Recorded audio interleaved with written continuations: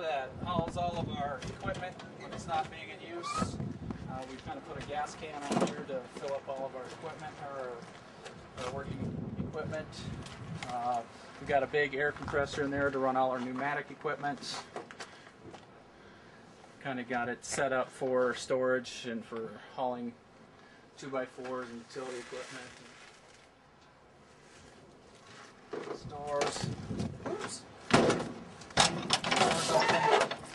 Here to reveal all of our tools. Got a big tool chest there. Some more over here. There. Other access there. There's our paint sprayer. Got a game box back there. Oops. Here's access for our big equipment down here.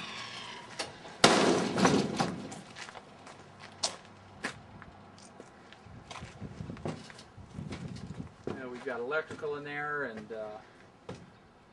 whatever, so we could be live plugged into a house and we'll have it fully electric in here. Long stuff that we have, like long boards, trim, plumbing, what have you, that all fits in there nice and easy. We got a window in there that will be going into one unit done.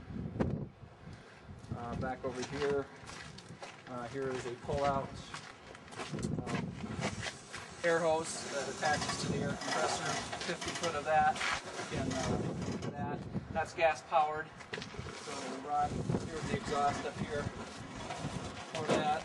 Under here, this is an electrical plug-in that we can plug into a house and actually have electricity here once we need it.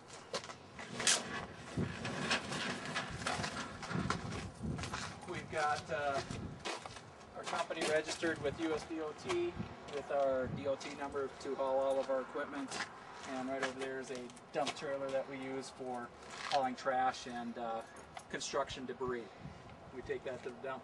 That's for dirt, everything. That's like a 10,000 pound weight limit on that, and it's actually a dump trailer that'll raise up and dump it automatically.